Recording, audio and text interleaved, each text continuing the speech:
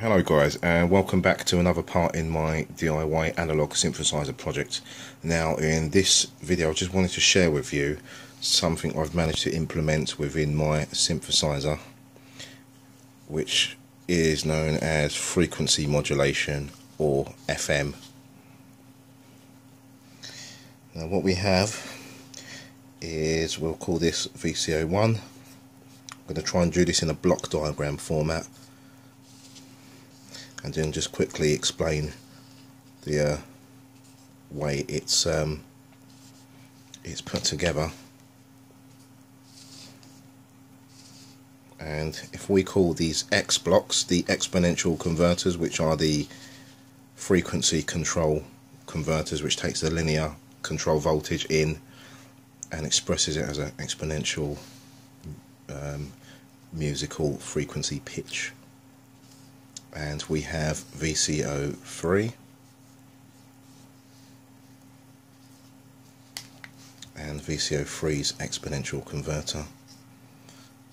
Now VCO3 is the only oscillator which has a sine wave.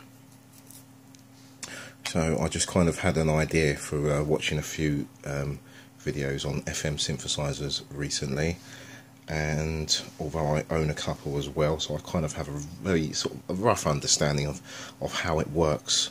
So what we have here is, if we think of these VCOs as in FM synthesis, that are called operators.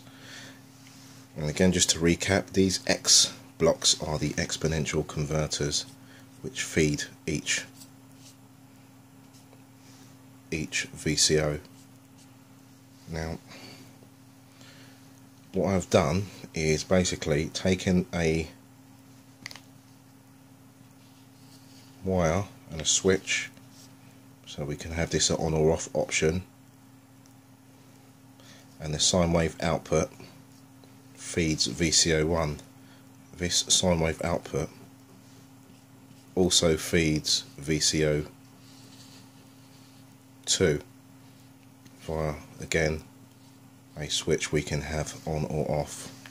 Now I haven't really seen this implemented in analog synthesis, but I thought I'd give this a try. So what I have done is sent the sine wave out into a potentiometer. That's our symbol, and that's our variable wiper, which we can move either way. I think the value I used was about 1 megaohm, and it gives us a variable feedback loop. So the sine wave is feeding back on, the frequency is feeding back on itself, and this is, we could look at this as a very sort of basic FM algorithm or configuration. Basically that's how they kind of, if we look at things like the DX100, I think it has about 6 or 8 basic algorithms. That's how we can look at it, and it's very interesting to get, we can get very sort of very unharmonic sounds and sort of some very sort of sharp metallic timbres that we wouldn't get using the standard subtractive analog synth waves. And don't forget, all these again are kind of variable per wave shape, so every single wave shape will be frequency modulated, so we can switch them on or off as necessary. Best at the moment I'm kind of using the triangle waves from both these VCO1 and 2, as these are the waves with the least harmonic content, so we get some sort of kind of very sort of interesting sounds without sort of running into distortion and complete mess.